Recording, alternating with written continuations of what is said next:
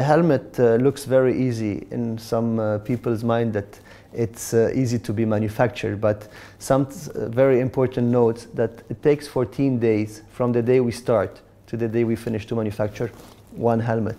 And this is because it's a manual job. It's not, you might expect that it's a machine, that you put some components, it comes out, but in reality it's not.